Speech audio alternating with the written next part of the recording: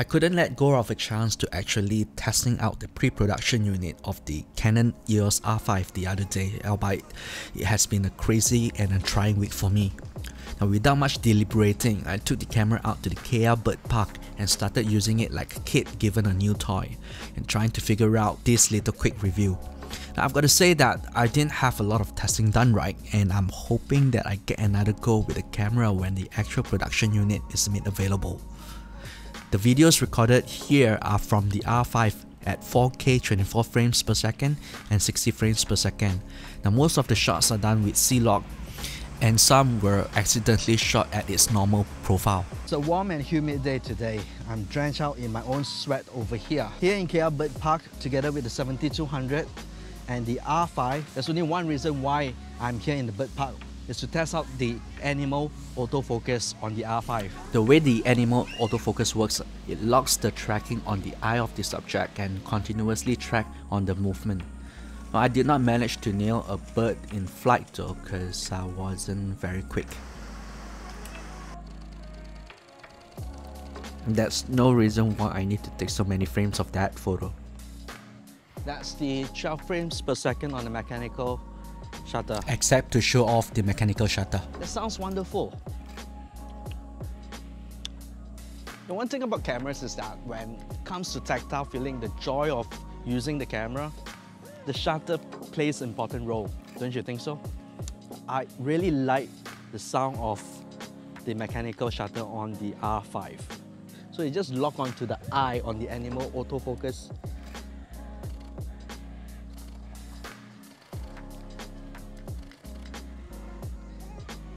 High five. High five. Almost, almost you understand me, but you don't, right? If only Canon can speak bird language. And these are the 45 megapixel JPEG goodness directly from the camera. The RAW converters is not readily available right now. More to test when the camera is released.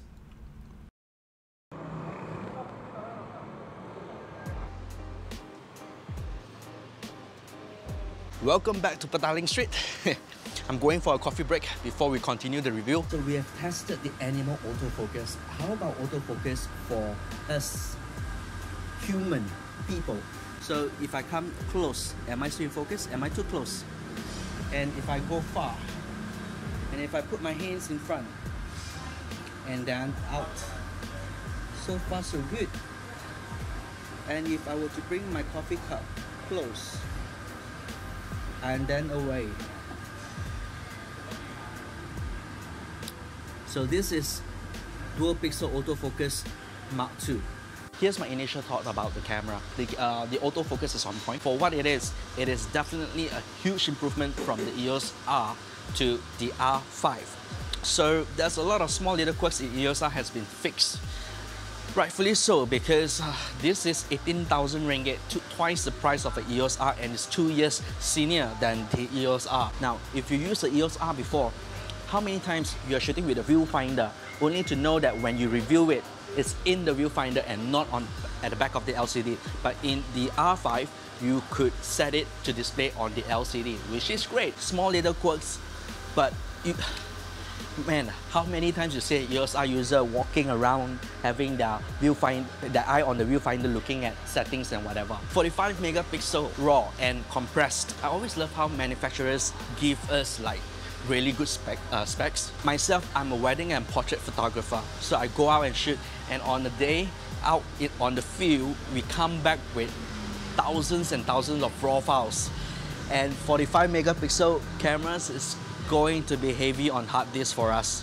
So whatever happened to the engineer that Canon has, that engineered the 5D Mark III, where they have medium RAW and small RAW in the camera settings?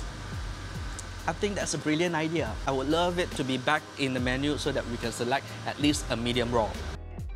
And here's a short sequence of videos that I was shooting at 4K 60 frames per second. I don't have CFast with me, hence I couldn't test out the 120 frames per second or the 8K 120 frames per second. I want to test some more because I want to see how good of the low light performance of the R5. So there's still part of the video that I need to complete before I return the camera to Canon. So we are heading out for a midnight snack, or rather my dinner, and it's a good excuse for me to bring the camera out to shoot some night scene just outside my house. Right, we arrived. Have you guys seen Malaysian food trucks? So let me show you my country, my hood, this area, where there are food trucks galore around here, a couple of them.